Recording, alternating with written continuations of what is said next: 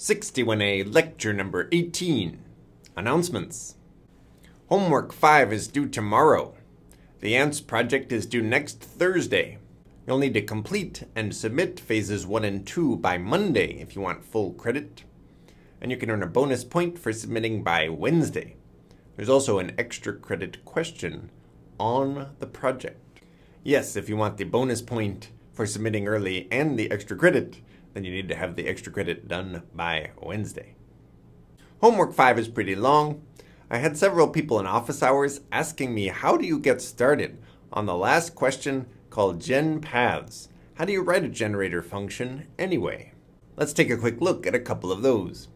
Here's a regular function. Takes in an integer n and tries to return one of its divisors, greater than or equal to 2. So what are the divisors of 35?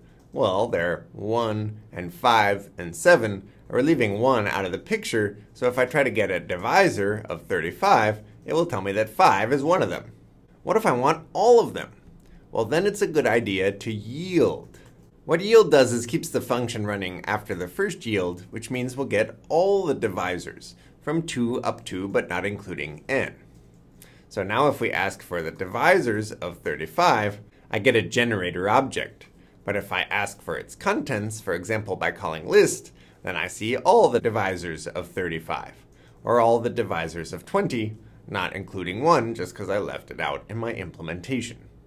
So oftentimes when you want to write a generator function to enumerate all things, you just worry about how to construct each one. Notice here I just yielded one of the divisors. Likewise, if I want to generate all the paths through a tree that end in some value x, then I just have to worry about yielding one path at a time. So let's say instead I wanted to write a function that just returned one path. Here's a tree, 0 at the root. There's 2 different ways to reach 2, either 0, 2 or 0, 4, 2. But in this implementation, I just want to find one of them. How might I do that?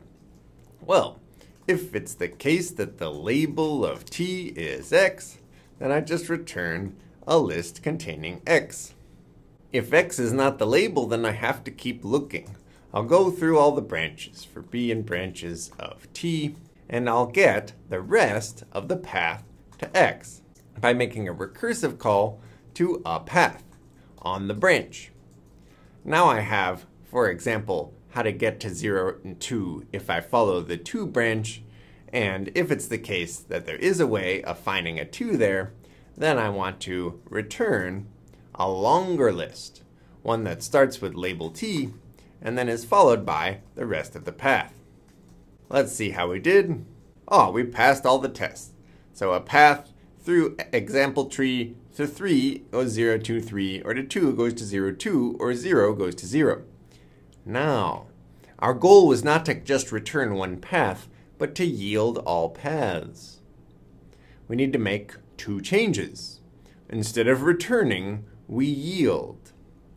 But the second change is that when we make a recursive call to our new function, if we don't want a path, but we want to gen all the paths, then obviously like all this stuff would have to change. But we would also have to call gen paths, which doesn't just return the rest of the path. You get an iterator over rests of paths. That's what's different about the generator function. It gives you all the examples instead of just one. And how do you process an iterator? Well, you wouldn't say if that iterator, and instead you would say for all the contents, all the rest of path examples in that iterator. It's time to yield something. What do you yield? Well, just an example path. It's the same thing that you return. So I'm not going to show you exactly what the answer looks like because I want you to process all that information, but oftentimes a function to return just one example of something and a generator function to return all the examples of something are almost the same syntactically. You just have to be sure about the range of the recursive call, what kind of thing you get back as an iterator, and you have to make sure that instead of returning, you yield. I hope that helps.